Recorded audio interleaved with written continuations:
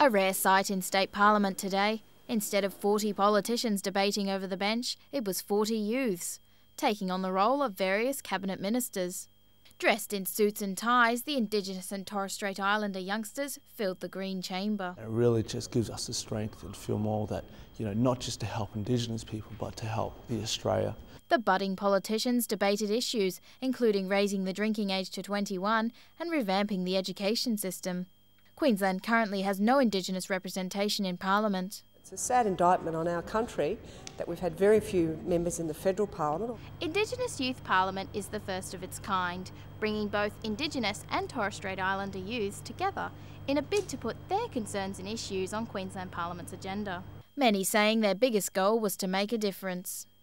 Will, serve to inspire a lot of young Indigenous youth and hopefully other Australians to close the gap on many issues. Bianca, a single mother of two, student and youth worker, believes it's been a long time coming.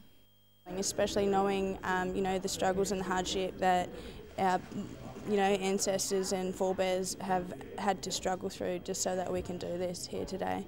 There were also a few nerves. Before I had to, do my speech, my heart started, bumping. The parents were as proud as punch. I just wish my mum could have been here to see her sitting in Parliament. It's a great step forward for Indigenous people, especially our Indigenous youth. Some say they'll consider politics in the future. It'd be good to get in there and really support Indigenous people. Fiona McCabe, QUT News.